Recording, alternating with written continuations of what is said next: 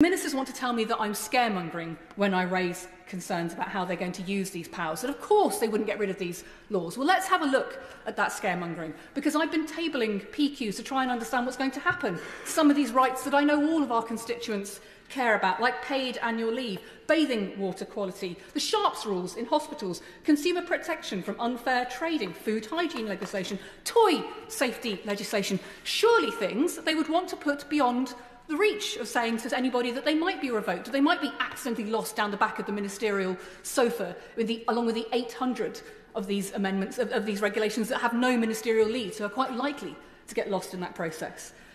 And the problem that I have is that ministers are clear that there are some regulations that they are going to revoke, that they are going to keep.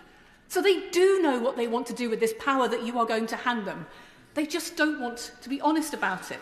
Why do they know they want to keep the bird flu regulations, but not maternity leave and paternity leave? And I say to the Minister, she ought to talk to her colleague who wrote back to me very clearly saying that they were reviewing that. And that is where the problem comes with this. You may trust your government colleagues to do the right thing, in the same way that you might trust a 17-year-old when you give them the keys to a Porsche, just to polish it.